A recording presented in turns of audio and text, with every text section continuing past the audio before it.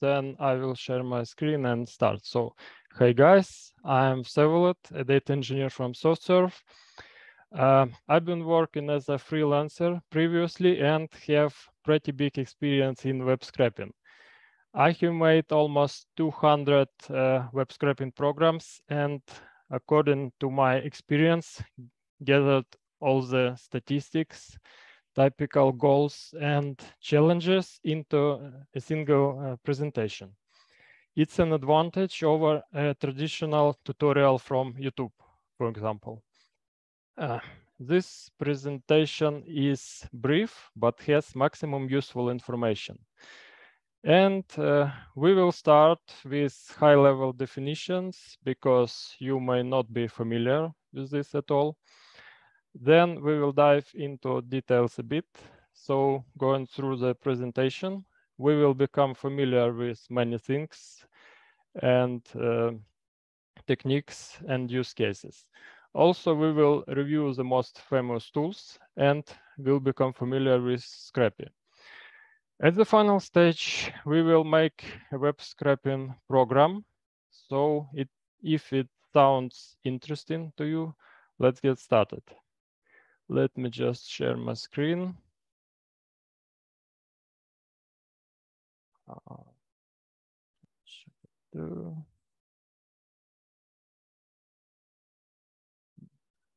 Do you see my screen? Yes. Okay. So quick agenda again. The 4 essentials chapters is definition, usage, main frameworks, detailed look for Scrapy, and practice part. Let's start from the definition of scraping itself and of web scraping. From Wikipedia, web scraping or web harvesting or web data extraction is a data scraping used for extraction data from websites. And data scraping overall is a technique where computer program extracts data from human readable output coming from another program. Also, alternative definition from Zeit. Zeit is a developer of Scrapy framework we'll review. So web scraping is a process of collecting structured web data in an automated fashion. In simple words, web scraping is a technique of using tools for gathering information from the internet. Okay, good. Let's review the typical goals of web scraping. 5 chapters, but use cases are actually much more in there. So first and most obvious is the price bank or stock monitoring. When you need to have fresh data from stock, for example, every day or even every minute, you need a solution that will obtain the data from the internet. Also, it could be related to content monitoring. Is it fresh content somewhere, for example? And also it can be applied to marketing research project. You can analyze some products, their appearance in the internet and feedbacks and so things like that. Also, if you have a web store that makes sales and you always will have a competitors and you need to analyze their sites as well and compare the prices, for example, or availability of products, so you can offer something exclusive with such information.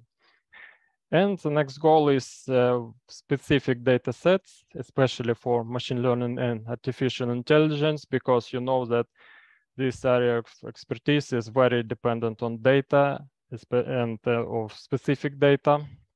So it's useful in these areas as well.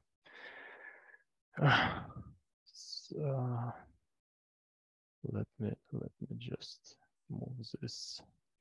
Okay. And general rules, how should you behave while data scraping?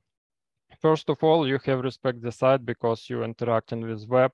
So don't overload this with tons of requests. You should simulate human behavior as it possible. For example, make some pauses, make less threads to avoid get blocked. Once you got blocked, you have to deal with blocking, make some corrections to your behavior to prevent repeating blocking in the future. Also, you should respect the data. You have to scrape public data only. It's obvious. And no private and copyrighted data, because if you scraped some data that marked as copyrighted, you cannot use this in your projects.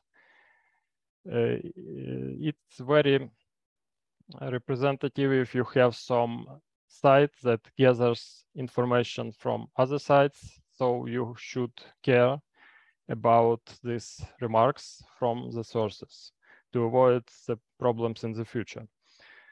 Also, you need to choose correct strategy. Correct strategy is actually the implementation of this above. So how many concurrent requests should you make? For example, are there risks to get banned? And if yes, which page should be processed first, which then next? Also, the leveraging of data should be considered at the first stage. Also, the overall strategy should be aligned with the business. And the last chapter is correct tools. You should use correct tools depending on the project, its complexity and infrastructure. You should not overuse some resources and costs because it's a client's money in most cases. So you have to analyze the situations and act. The next point is very important, is challenges. If you do data scraping or planning to do data scraping, and if you are in data area overall and interact with the web, you will face these challenges for sure. I have split them into 3 big groups, and they are sorted by complexity from top to bottom, like that. And each of the chapter is also sorted by complexity like this. Yeah.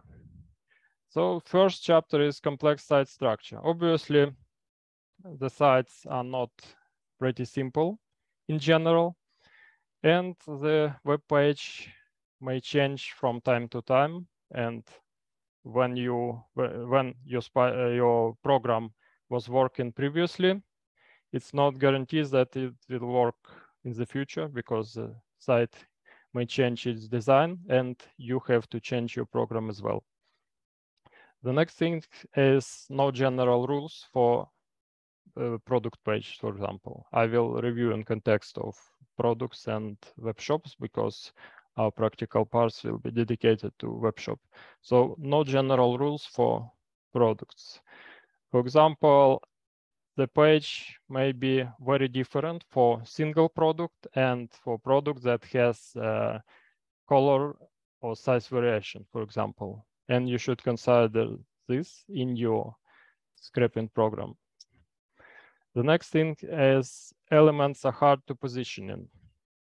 You most probably are familiar with HTML, and you know that HTML is semi-structured information. It has some structure, but the element should be positioned before extracting the information. And usually it's assigned with some specific classes, and you oriented by class name, for example, or some overall structure, like this second tag from the beginning of the table.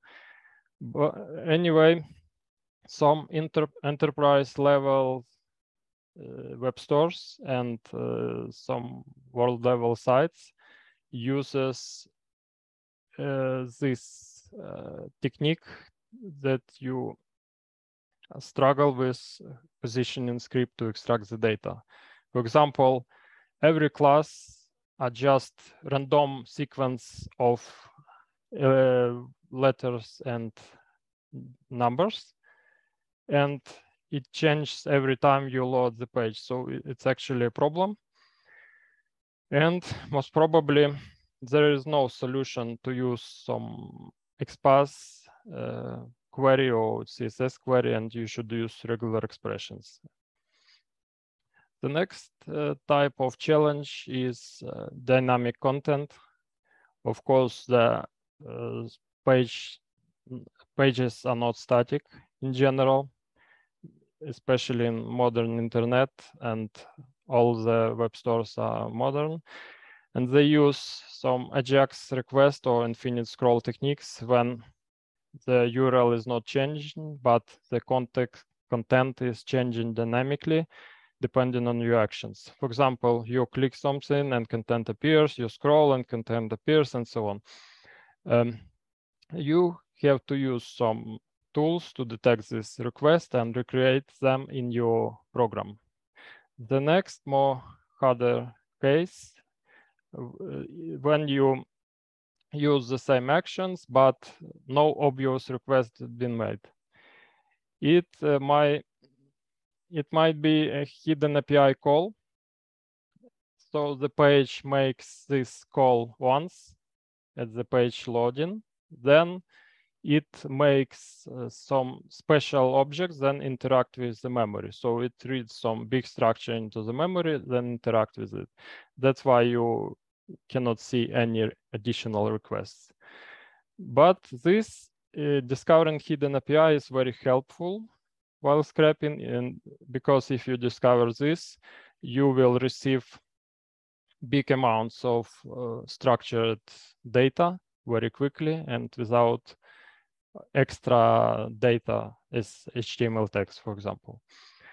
And the most complex from dynamic content, in my opinion, is WebSockets. WebSockets are used when you need to, I don't know, some suggestions, for example, when you type text and receive list of suggestions, and imagine that you have to scrape these suggestions from this list. The complexity of WebSockets are that they use binary format of data, and you have to know this interpretation and emulate this.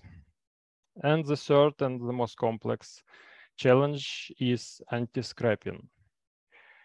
Many sites doesn't like when you scrape them because it's a big load to the infrastructure, and they requires login, and you cannot access the data without login. So you must log in, you must emulate this request and log in. The second is a CAPTCHA, and CAPTCHA usually comes together with login, and you have to use some third-party services to resolve the CAPTCHA with API call. And the third and, as in my opinion, ultimate challenge overall is Cloudflare. Cloudflare is just a term. Actually, Cloudflare is a company that specializes in reverse proxy, anti-DDoS, and so on. Many people say that Cloudflare will be next cloud giant after Amazon and Google and Microsoft. And they have very advanced anti-scraping techniques. For example, they assign hidden user ID, they analyze your behavior, and if they can detect, let's say, overhuman performance, they will block you gently, or they will send you a CAPTCHA. So this way of blocking is unpredictable. Also, technically, the response is okay, and the status code is okay. So your proxy pool cannot detect is there the problem or not, because the status is okay, but the content says that you are gently blocked and you have to interact something to resume. So in this case of Cloudflare interruption. Each site should be considered individually. Next is what should you know to get started. Just pay attention to these levels. Required is marked with ABC letter, and desired level for each of the point. First of all, and the most important, you should know web technologies. What is request? What is the response? Which type of requests? Which types of responses? And which are codes? What is the code types? What is the cookies? What is sessions, user agent, and so on? How does web server work? And things like that. You should know it very well. The second is browser dev tools, because you will interact a lot with this. For the most popular browser like Chrome or Firefox, you should know this at least on intermediate level, and expert will be great. The next is, of course, Python or Python object-oriented programming. You should know how to make class, how to make child class, how to implement a method. And of course, you should know basic Python stuff like loops, conditions, and some processing, especially with strings. The next point is HTML, CSS, and JS. You should be familiar with HTML tags, CSS selectors, and how JS scripts are working, because sometimes you have to emulate them. And the fifth point is regular expressions. Since data is semi-structured and it's not in tabular format, actually, let me quickly remind you what is semi-structured data. Semi-structured data is the data that doesn't follow tabular guidelines and doesn't have schema like a database. Moreover, it may have nested objects, especially for JSON, and nested tables as HTML has. Obviously, it's not completely structured, but it cannot be used directly for analysis for further processing. And since this data is not in normal form, some cell might have two values, for example. It's quite unpredictable and unexpected, so regular expressions will help you there. Moving next. The next point is what should you pay attention while you're choosing scraping tools. 5 categories. Each of them is important. And first is workflow. It should be user-friendly, should have easy start, easy development, and easy scaling in case of really big projects, enterprise level. The next is maintenance. The tool should be well documented, have low price or no price, be free.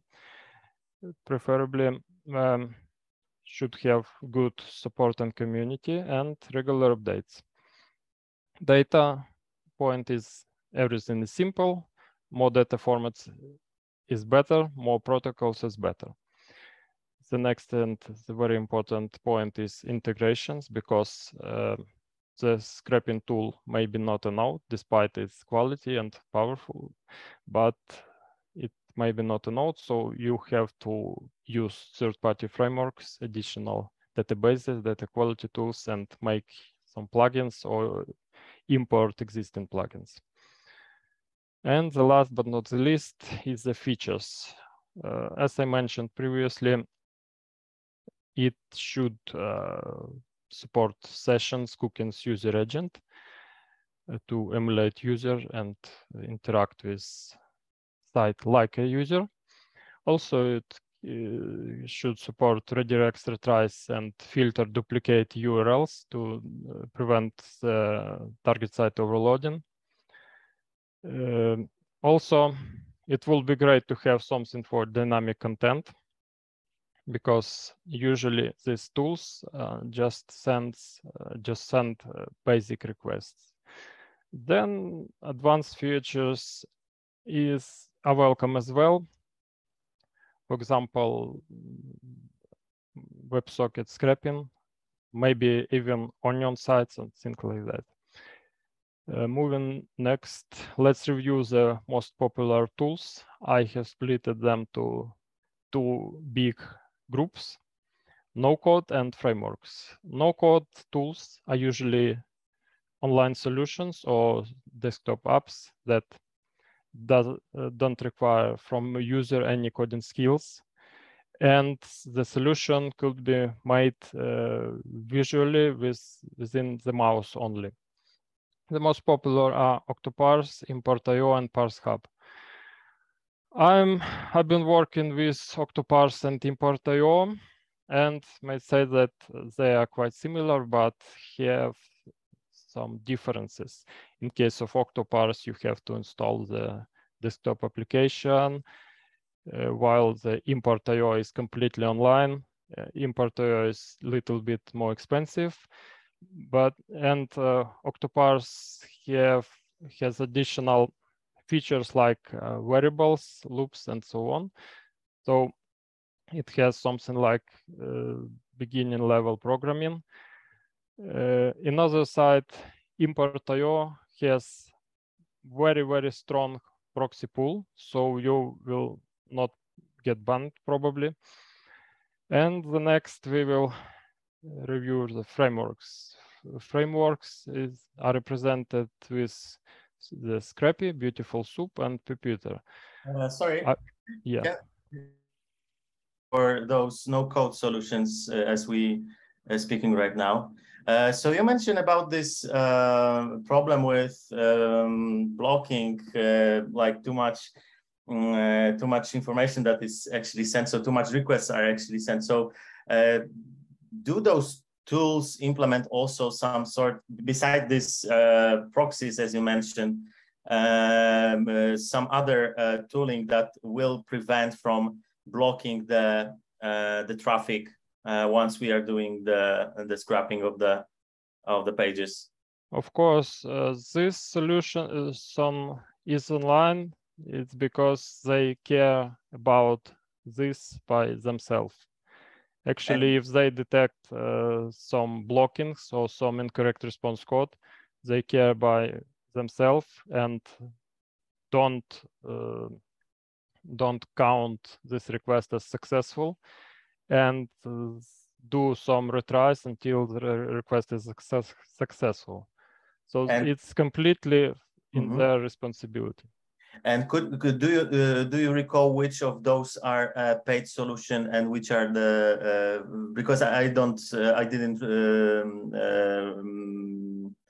hear, or I don't know, maybe I missed this one. Which of those are paid solutions? Actually, all online tools are obviously paid because there are companies behind that and they have strong infrastructure. So all code solutions are paid and these frameworks are free. Okay, thanks. Okay, thanks. So let's review these three frameworks, most popular frameworks. First is Scrapy. Scrapy is a powerful framework for data scraping. We will review later in our presentation. The second is Beautiful Soup, also designed for Python, and in Python. We will also review them together since we are Python community. And Python is the third framework made in JS. I'm not familiar with this, but I know the framework is pretty popular. So let's review Scrapy and Beautiful Soup together with the details. First is the structure. Since the Scrapy is the framework, it operates with projects. You cannot just make a small script and run.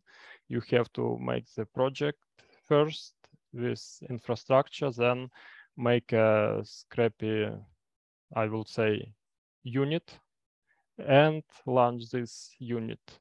Actually, it named it Spider. You should make a Spider and run this inside the project. Well, the beautiful soup is just a library, and the basic structure is scripts. The second and very important feature, and also quite complex to implement, is the speed. The Scrapy, maybe it's too confident, but I will say that Scrapy has infinite speed because they are built in asynchronous framework Twisted and basic on asynchronous request. Asynchronous request is very good when you have a lot of input-output operations, and will overperform multiprocessing that could be achieved in Beautiful Soup. So in Beautiful Soup, the speed could be achieved only by multiprocessing, but asynchronous request is better there because you can easily make 1,000, for example, or 2,000 asynchronous requests that will complete it in seconds, and it's much harder and much resource consuming to make so many processes. So the next is very important feature, integration and scalability. Scrapy has good integrations. It has built-in integrations with pipelines, middlewares, framework, and libraries. Pipelines is actually it's basic. It covers basic definition on pipelines, and it use for additional data processing, while middlewares are used for additional request processing. That is the difference between them. And it can be integrated with other frameworks, with new special objects can be used in the framework. And of course, you can import some third-party modules and use them. In the Beautiful Soup, you can, of course, import modules. The next part is community and support. It's also very important. So the Scrapy has official developer site. It's former Scraping Hub. Maybe you heard something about this. They renamed to Site, and they are official developer. The company is cloud provider and specialized in proxy services. Also, the Scrapy has, of course, GitHub, official Reddit, Stack Overflow, official Discord, Twitter, ERC, and Telegram channels, while the Beautiful Soup has developers community and default structures as GitHub and Stack Overflow. In terms of complexity, it's easy to see when you looking at documentation pages. Scrapy has 300 pages more than Beautiful Soup.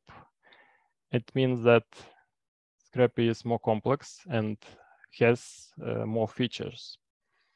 The next is Stack Overflow tags. It's pretty interesting situation. Scrapy has less tags. No idea why. Maybe Scrapy is less problematic, something like this. And the GitHub repositories say about popularity. Scrapy is more popular and obviously has stronger support. Okay. Next, we are moving closer to our practice. Let's review the Scrapy essential commands. First of all, you have to install the Scrapy with the Python, and it's very easy. Just type pip install Scrapy. Then after Scrapy is installed, you have to create new project. It's also very easy. Scrapy start project, and you specify project name. Project dir is not required. It will make this project in current directory. After project is started, you have to generate a spider.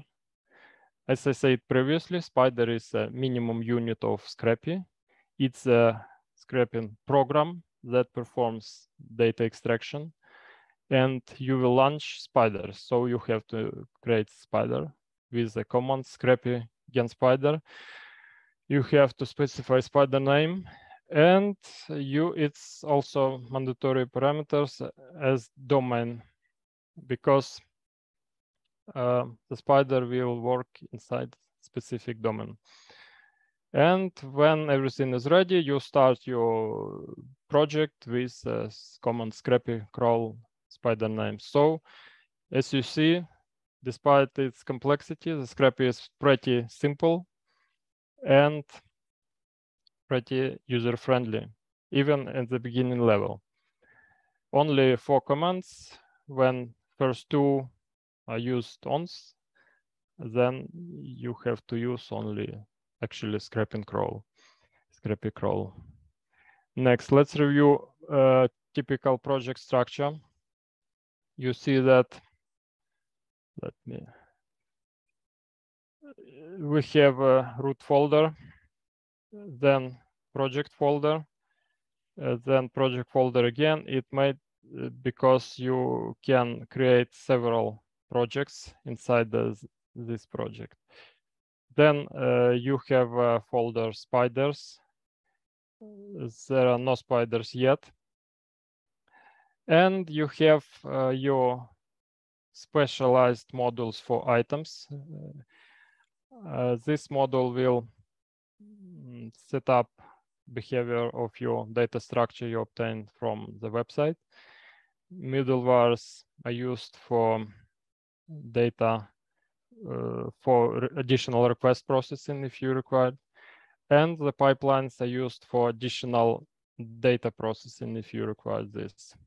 Settings is self-descriptive module, and it stores the project settings, such as user agent, for example, some speed setup, concurrent request items, some domains, integration with something, third-party API keys, and so on.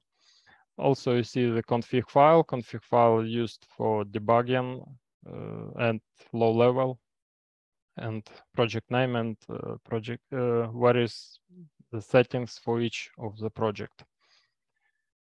Okay. We will be scraping data from online web store, retail store. So let's review a typical schema, how to scrape the data from online store. It's an algorithm that covers every aspect of this. First of all, you have to clarify, is login required or not? Because there are many of the cases. First case, I said previously that you cannot enter the site at all. The second case is that you can enter the site, but there are no prices without login. And the third case is that there are every information in there, but if you logged in, the price will be cheaper than when you are not logging in. This is exactly our case. I will show you. Then, after we clarified login, we should detect where are the categories of the products, and we need to obtain all the URLs for each category. Once we obtain all the URLs, we have to scrape each category. And what does it mean? We have to retrieve all the URLs for each product, and we have to rotate pages somehow for the category. Page rotating could be simple. It could be just URLs for the next pages. And it may be quite complex, as I mentioned, infinite scrolling. In our case, it will be simple. Then, after we retrieved all the product links, we have to finally scrape data from the product. we should specify which data do we need. We need a URL, name of the product, then image, maybe brand, some SKU or UPC or whatever. Obviously, we have to scrape a price and maybe availability. Okay, if everything is clear here, we can move to our practice part. Okay. All right. Maybe one question related to the pagination itself. So how this particular thing is somehow discovered? I mean, because I assume that we do not have access to the API of this retail store that we are talking about. So how Scrapy like generates or finds out how we should use the pagination itself once we are talking about once we are talking about many items that will be loaded using pagination itself. Actually, there are several approaches in there. I will show you the most basic one, and the more advanced will be your homework. Okay. Okay. So the simple solution is that all the pages have some unique ID with the URLs, and you just need to identify this ID and extract URLs, then make a new calls with this behavior. Actually, if you pay attention, you see that we scrape next pages and return to this procedure.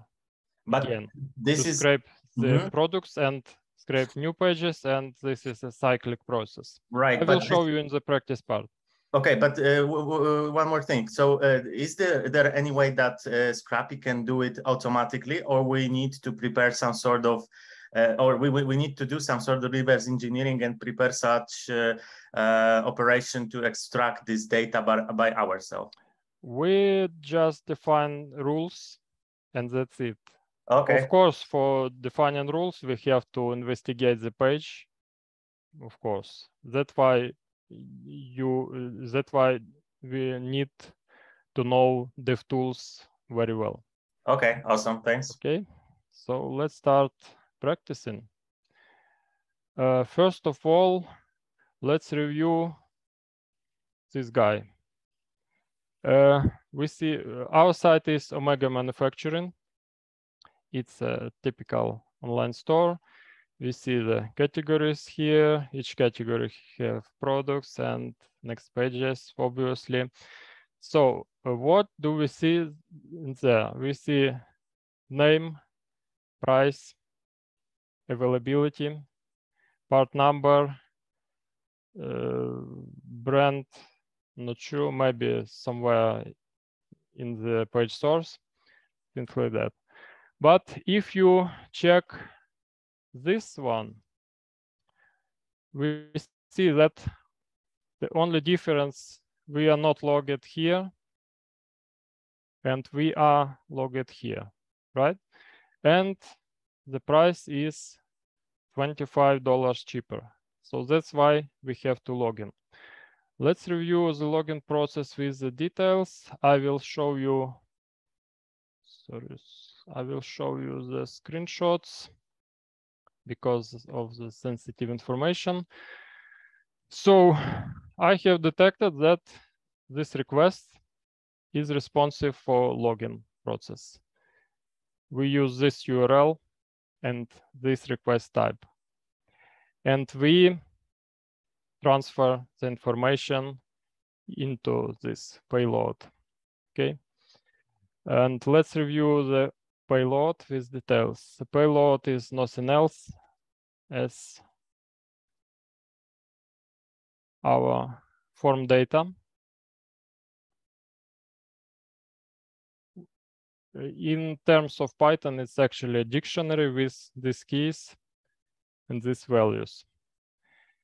So if we specify this dictionary and pass with this particular URL and with this type of request, we will be logged in. Nothing complex, actually. Let's make a new project in PyCharm. We will use PyCharm. Let's make a new project, Python project 1, make virtual environment, create new window.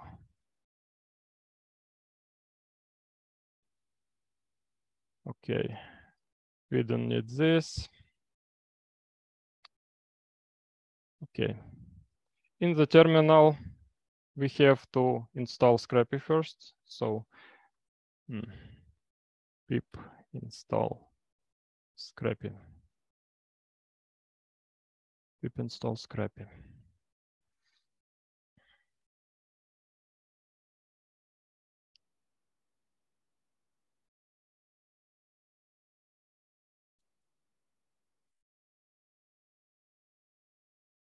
Okay, then Scrapy start project. Let's name it web. Sorry.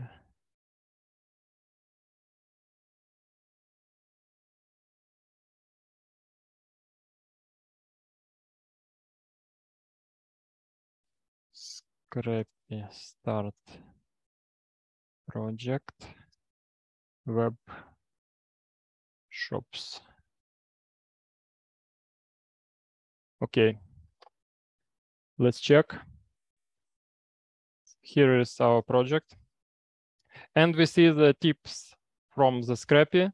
You can start your first spider with CD web shop, Scrapy again spider, example. Let's follow this.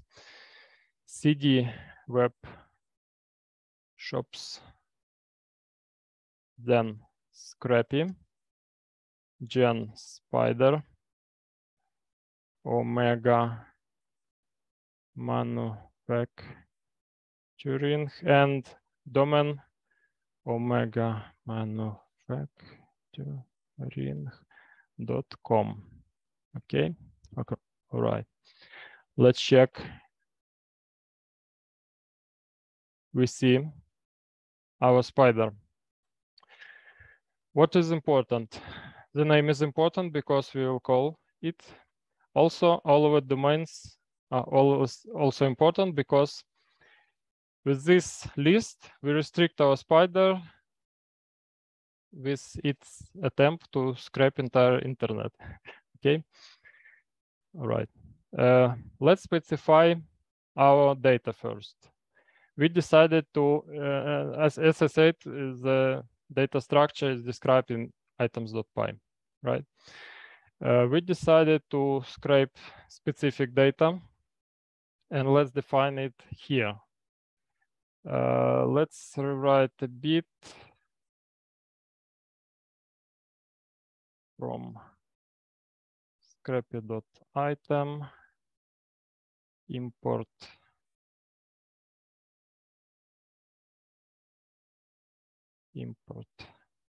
item field item.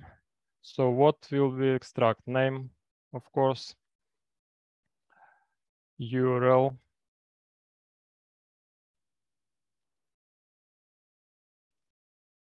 name URL, brand, SKU, price, or price equal to field. What else? Brand, SKU, price. Okay, let's simplify with these 5 fields. Okay. So let's return to our schema. First, we have to implement this login process. As we know, login process is nothing else as simple request. So let's def login. And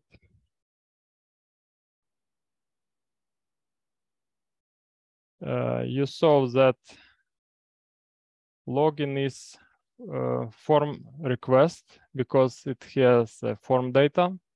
Let me just remind.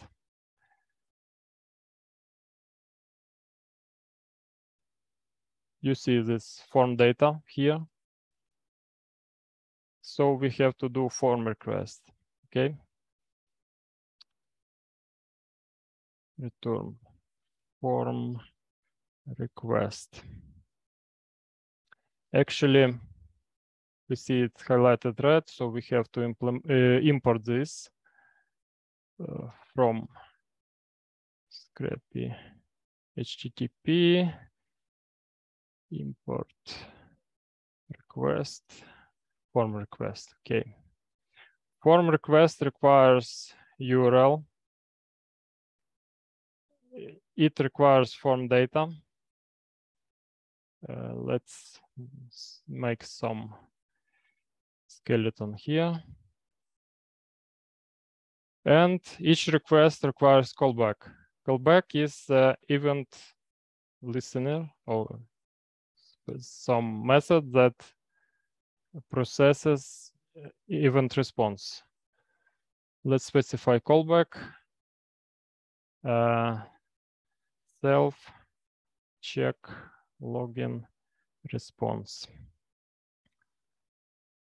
Check login response.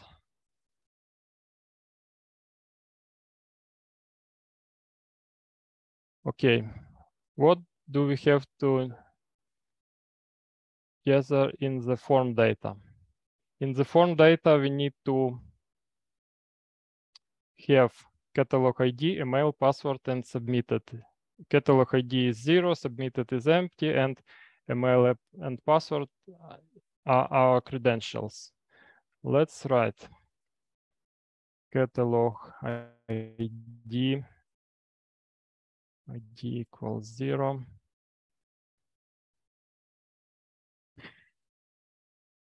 Email.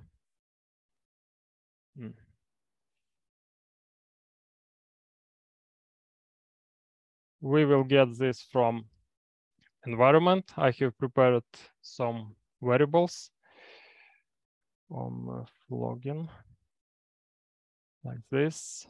Then password OS environment get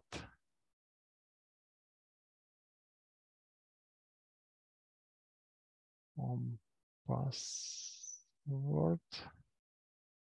Next is submitted empty.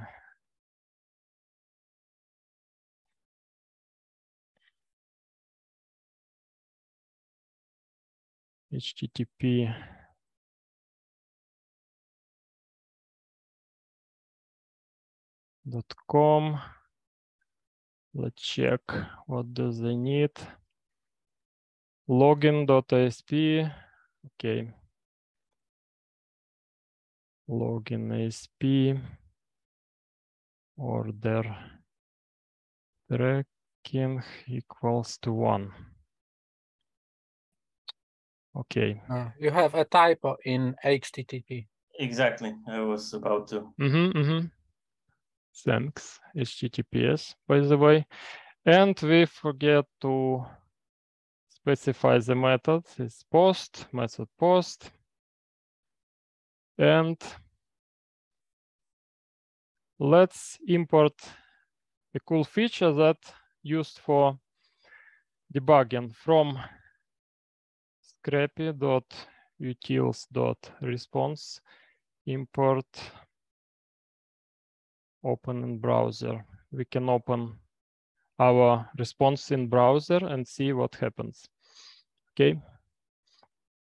Let's review. Actually, each of these requests should be started with special method start request. You see it's highlighted. So Let's start this. We specify login URL. Let's check what is the login URL.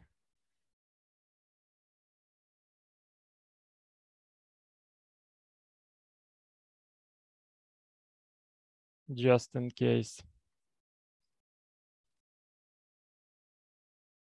Callback self-login. Okay. Let's review.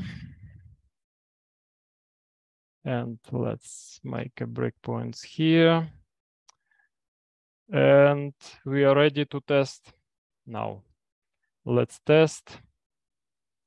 And how to set up the scraping process at all.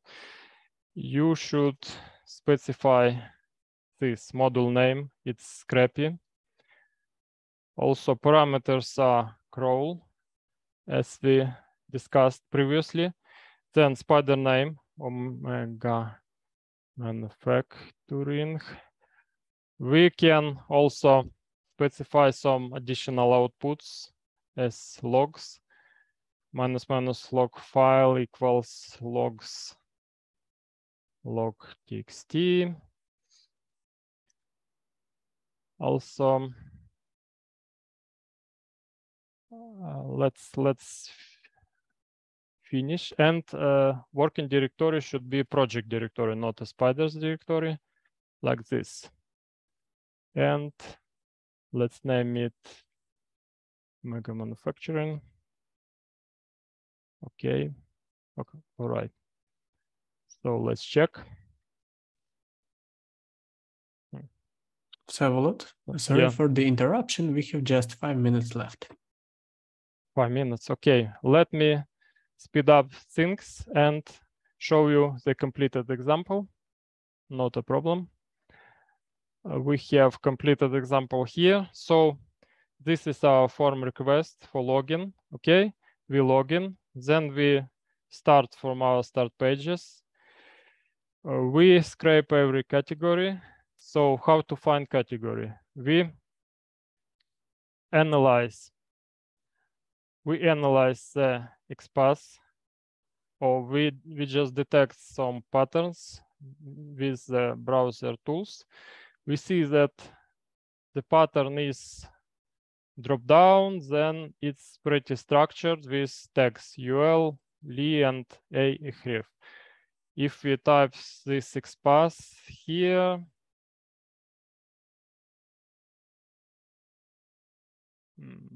something like this. So class equals to drop down.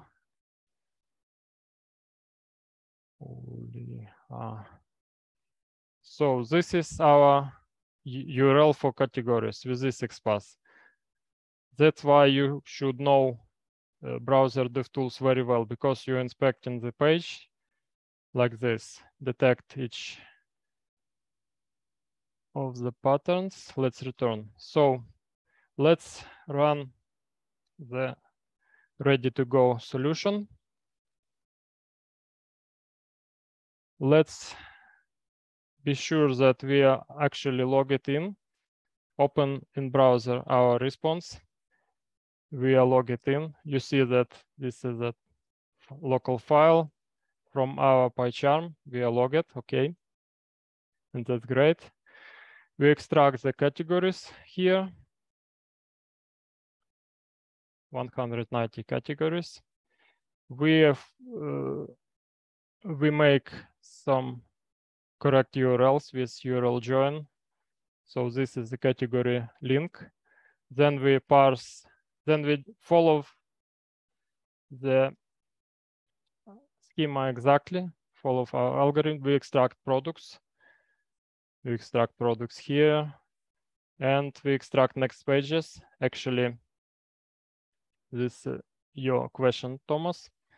How to extract next pages? So we see that next page has clear class, paging links, and we extract href from here. and we make new request for this URL with the callback of the same procedure for category. So we just repeat this procedure again. And finally, we get a single item. We extract information from here. Let's run this. Let's check our output.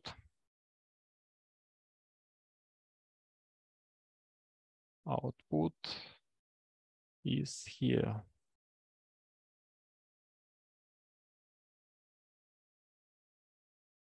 This is our output.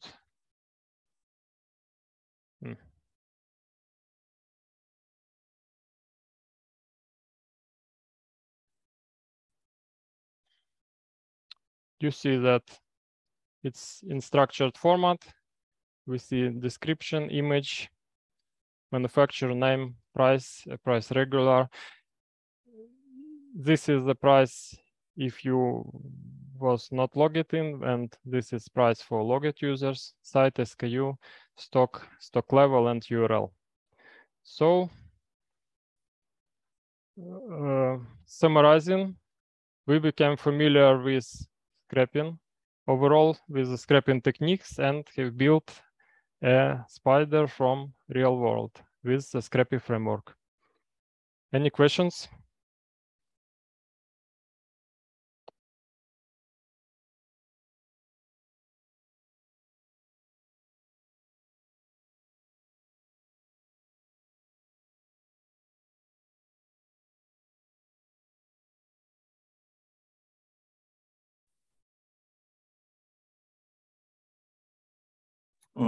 What about the situation where the XPath is not an option from perspective of fetching the contents? As I said previously, if the XPath is not an option, you have to investigate the page and analyze how it, which behavior does it have. It might have some additional requests, or as alternative, you may use regular expressions. Okay. Data extraction.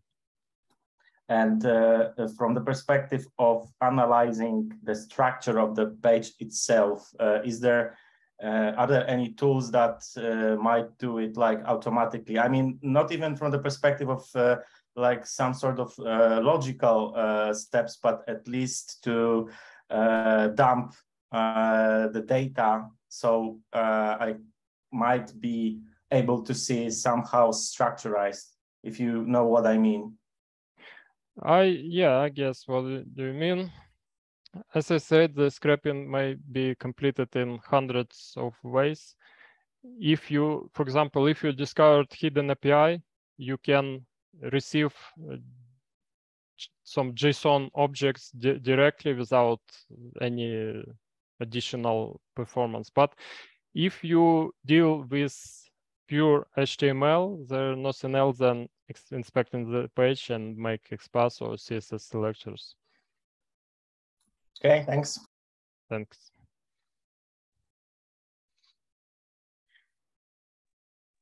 I have a question. As I know, some websites have just not returned the whole page just by one HTTP request.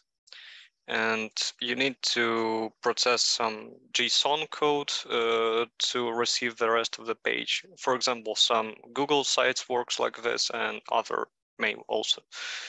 Can Scrapy deal with this situation, or you need to find something else? Yeah, as I said, we can do the scraping in alternative way, and if it's not do not receive HTML, just receive some responses from API. And if it's not possible, we can integrate Scrapy with some additional tools. For example, with Selenium, if there are any QA people, you know what is the Selenium. So we can integrate Selenium and run this, the request through the Selenium. and we will be emulating user very closely. We can do scrolling here and everything, every clicks and things like that, and then scraping results with the scraping. So if you can resolve the problem directly, you can look for the integrations and for additional tools. The Scrapy, as I mentioned, Scrapy has a lot of GitHub stuff and a lot of integrations, strong community, and most probably your problem are previously resolved. So yeah. So does Scrapy have some sort of out-of-the-box integration with Selenium? Because from what I understand, and as far as I recall, those are pretty much close to each other frameworks, at least from the perspective of scrapping, right? Yes, right. Scrapy has additional, let's say, plugin, Scrapy Selenium, and you can integrate this through the middlewares. You just make a driver in the middleware and you transfer this request, all the requests to the Selenium and receive the responses from the driver. Nice. Okay, that is two ways, actually, 2 ways, at least. Okay, awesome. That's nice. Thanks. Thanks. Hey, I have several questions. The first question is how to deal with CAPTCHA. So in case you need to manually put it, so how to insert a breakdown or something to put CAPTCHA actually, and proceed with further requests? Yeah, thanks for the question. Actually, also, there are many ways to deal with CAPTCHA. First is to use some additional plugins that resolve CAPTCHA, or you can log in once, because the CAPTCHA usually comes with login. You can log in once, then transfer cookies into the Scrapy session, for example, and you even not need to use the browser, because you will have cookies for the logged users, and it's possible in this way. Okay, but the question is how to open the window with Scrapy, a browser window with Scrapy, and I mean, how to handle exactly CAPTCHA input with Scrapy, because from what I saw, Scrapy is like a no browser solution, or yes, sure. exactly. But it easily could be converted to browser solution. As I said, you can integrate this with Selenium and do only login, for example, and Scrapy will continue everything. Or as I said, you may log in manually, then store cookies. Then it's easy to transfer these cookies into even no browser solution. But the main difficulties is to receive the correct cookies for the session, for the login session. Okay. So the next question is how to pretend how to mask your script with a real user. I mean, you need to set user agent or something. Yes, Scrapy has a user agent by default. If it's not enough, you can tweak your speed and multitasking. If even it's not enough, you can, for example, the site detects your JavaScript is disabled. You can enable it using integrations. The simplest and the most famous is Splash. You can use Scrapy Splash to emulate JavaScript and render JavaScript pages, then Scrapy, then transfer into Scrapy. So it's also pretending to be user. And the ultimate pretending to be user is Selenium and its variations. For example, I know the pretty good variation undetected Chrome driver. It's a patched Chrome driver. And absolutely without any mark of automated browser. So, and based on your background, what's the most common ways from the site to detect that you is like a robot, or is that some kind of scrapping on this side?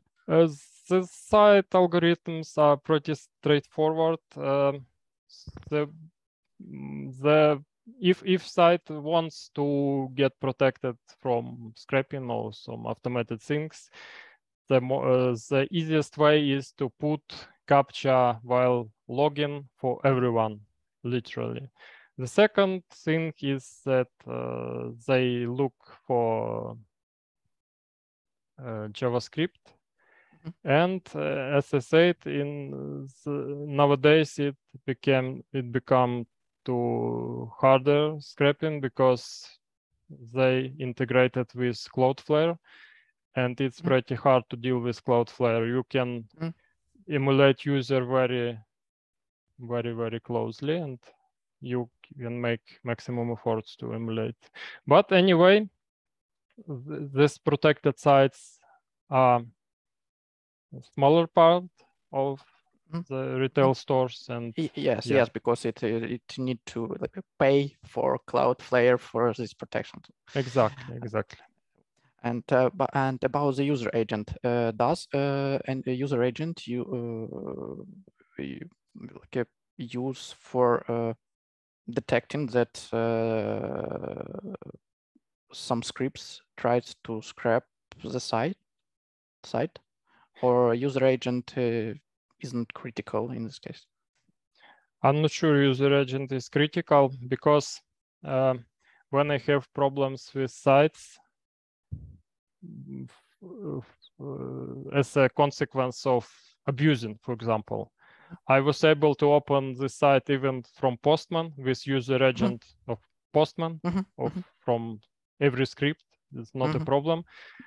And if site wants to block you, the user agent is the last thing the site will look at. Oh, okay. That's my opinion. And you mentioned you have a huge experience in scraping, and based on your experience, how to deal with like sections on some site that available only on mobile phone, but you need to scrap it from the PC. For example, AliExpress has some categories that available only on mobile phones and in mobile app, and you can't find these like sections in a real site on PC. To be honest, I never dealt with mobile things, but I think it's possible to start with the simplest solution, just type URL for mobile client and or request mobile content if it's possible, so it's not be a problem. But actually I have no practical experience with that. I just said I have I have around 200 scrapers for web stores for desktop format. So yeah, it's actually it's very big area of expertise and many cases that anyone has faced yet. But I'm pretty sure it's possible at least to type mobile URLs. Just we can start with that. Okay. So, and you mentioned about the hidden API, and the question is how difficult to find to detect this hidden API. Hidden API usually has a complex URL and also encrypted response. So you have to process each request of the page, especially at the beginning of the loading the page, and analyze each of the requests, and as well as each of the response. Then you have to realize which parameters do you need to make this hidden API request successfully. then make it. It's just quite difficult to understand. Does the site make this calls or not? Because it might be some, I don't know, AJAX request or something like this. But if, as I said, if you do some actions, but no obvious requests, it's been made, no obvious actions from the site, you should think about hidden API. Okay, thanks. So, and the question about no-code solutions. So can all these no-code solutions can be used together? You mentioned about Scrapy, Beautiful Soup, and something. Sure, they can. Sure, they can, because each of the no-code solution has own API, and you can make calls from the, for example, Python script, passing you token and make a call, receive results, not a problem. Actually, I've been using this with import.io. I launched import.io tasks from the Python script, and it worked well.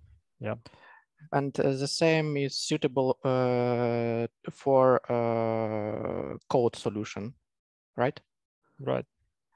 And in what cases you usually use code solution together? Could you please rephrase? So you for example, you have like a two code solution, Scrapy and Beautiful Soup, for example. And in what cases you usually use them together? They can be used together.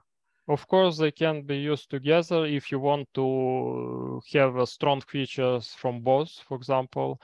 And if you are a strong Beautiful Soup user, but you need to integrations from Scrapy, for example, of its speed, things like that. So yeah, it's based possible.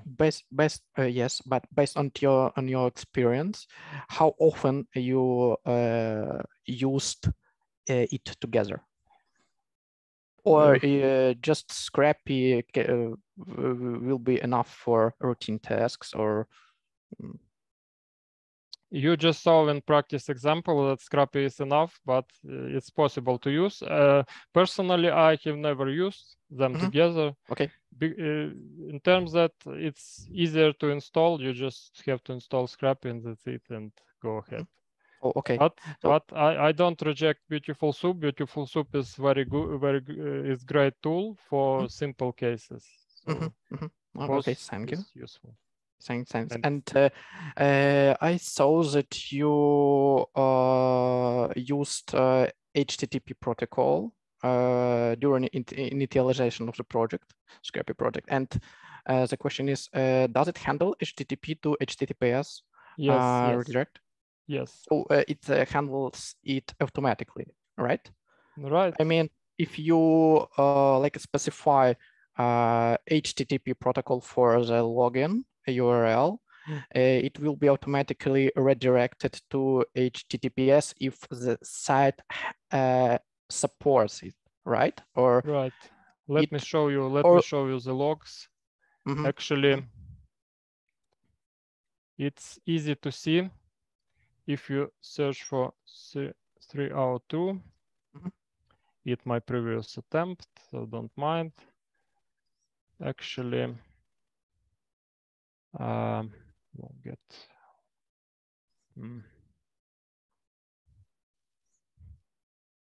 You see that redirecting. So Scrapy manages redirects by default from any protocol to any other protocol and so on. So it's like on Scrapy side, right? Right. You didn't you don't think about the redirection on this like a site itself, I mean that if the site for some reasons cannot redirect HTTP to HTTPS, and you will specify HTTP in this project, and you will be like logged in with HTTP protocol. So the question was about the redirection on the Scrapy side. So as I understand, the Scrapy manages it itself.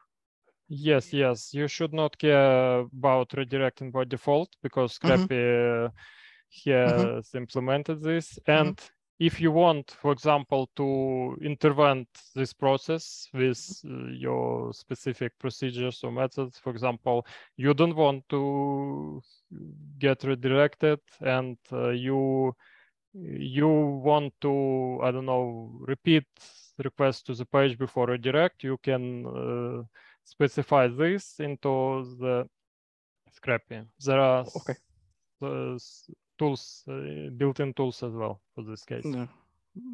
Thank you. And about the login info, how it uses with the next request. So how Scrapy